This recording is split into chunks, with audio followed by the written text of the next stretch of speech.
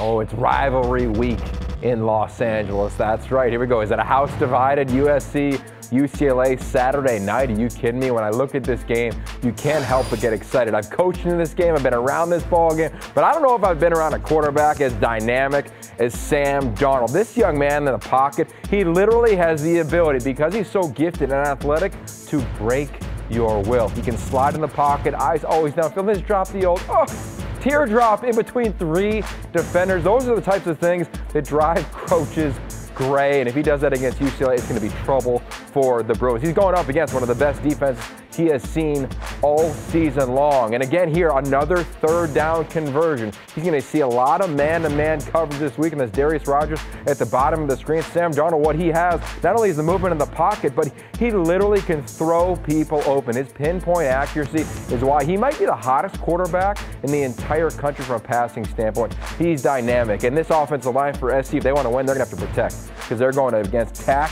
McKinley. Last week, 6 tackles, 2 TFLs, and a stack in a game on the Pac-12 networks. He's an absolute game wrecker. He's going to have to do it against the Trojans to give the Bruins a chance in this rivalry game, as well as Randall Goforth. He's really the glue on this defense. He's been around this team for a really long time. His ability to understand the intricacies of offenses, spacing, timing, specifically in the red zone. And for UCLA to win, as USC will move the ball on their defense, they've got to make sure they keep him out of the end zone when they are close, and Randall Goforth is a huge reason why. I love this ball game for so many reasons. Obviously, the heritage, the integrity between these two teams, and obviously the incredible rivalry as a lot of these players have played against each other and grown up with one another. You're definitely going to want to tune in, and it 100% has Pac-12 After Dark written all over it. 7:30, UCLA, the Rose Bowl, hosting USC in the Crosstown rivalry on ESPN.